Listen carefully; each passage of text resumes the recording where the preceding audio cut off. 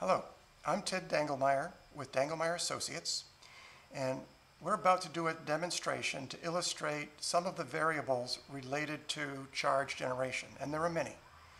There's a list behind me that will give you some of the more commonly understood variables, and at the top of the list is the triboelectric series. That is a list that gives you an indication of which materials tend to charge positively and which ones tend to charge negatively. Again, it's a function of the material itself. The intimacy of contact, is there a great deal of pressure or just a gentle contact between the materials will have a bearing. Also, the coefficient of friction. What is the surface morphology? And will that tend to create high levels of friction and therefore higher levels of charging? The rate of separation has a bearing on it, as well as the charge recombination that would be influenced by whether the materials are conductive or not. Relative humidity is a big one, and that's one that most of us are aware of, and it appears in many documents as a required method. What we're going to show you is a subset of these, and we're going to use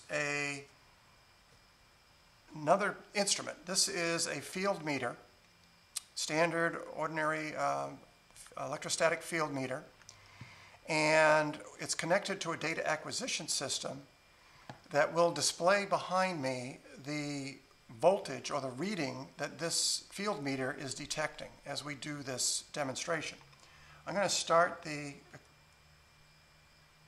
equipment. You'll start to see the line proceeding here at 0 as one would expect.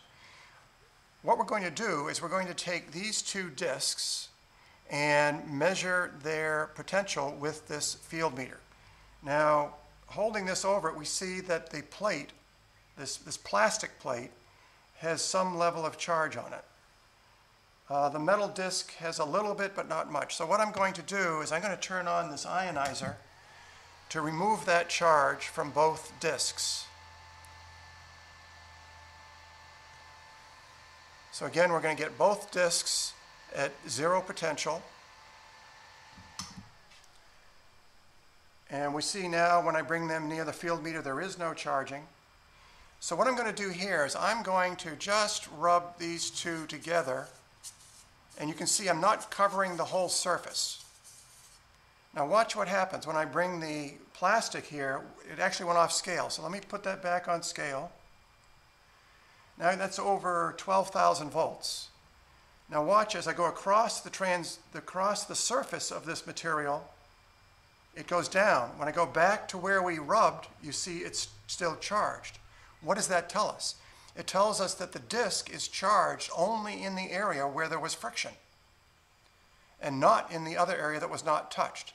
If I do the same with this plate, you see it's in the opposite direction.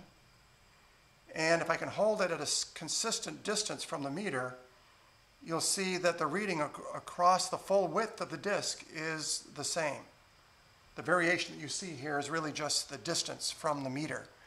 So what's the message here? Well, the message is that when a metal object gets charged, the potential distributes across uniformly on the surface.